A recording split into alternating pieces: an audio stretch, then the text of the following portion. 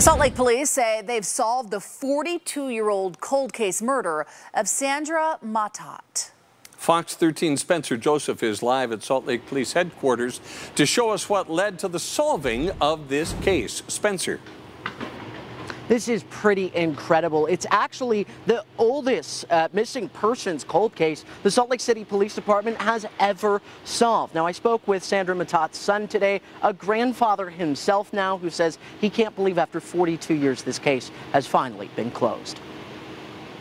I gave up hope like 2 decades ago that of ever getting closure. In 1979, Sandra Matat disappeared without a trace, leaving behind several children, including her son, Daryl Hames. What I remember most, she was a really good mom. The case had gone cold. That was until last week when Hames got a call saying that they would like a meeting with whoever could make it. She was reported missing back in 1979 by her husband. Unknown to Salt Lake City police in 1979, remains had been recovered in Millard County, but had never been matched. So in 2012, we're contacted asking if she's still missing. Thanks to a database, DNA testing, and 9 more years of investigation, the match was confirmed and Sandra Matat's remains were positively identified. I'm thinking finally closure. The question of who murdered Sandra is still unsolved. In 1984, infamous serial killer Henry Lee Lucas confessed to killing Sandra Matat, but Lucas later recanted hundreds of confessions. Salt Lake City police believe Sandra's husband, Warren, knew more, but there was never enough evidence to convict him. Both are now deceased.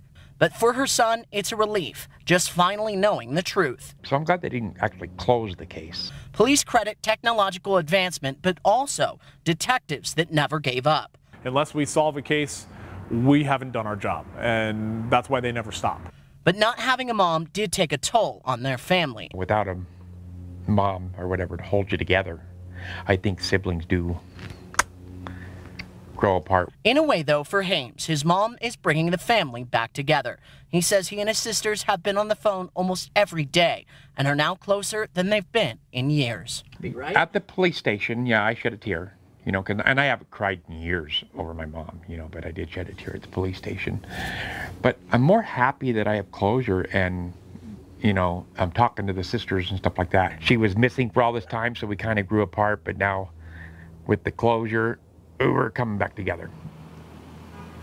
Pretty incredible story. Now, with all of those technological advances and the DNA testing that ultimately confirmed this was her body, police say they're hoping that more cases like this could be solved every single year as technology continues to get better. For now, live in Salt Lake City, Spencer Joseph, Fox 13 News, Utah.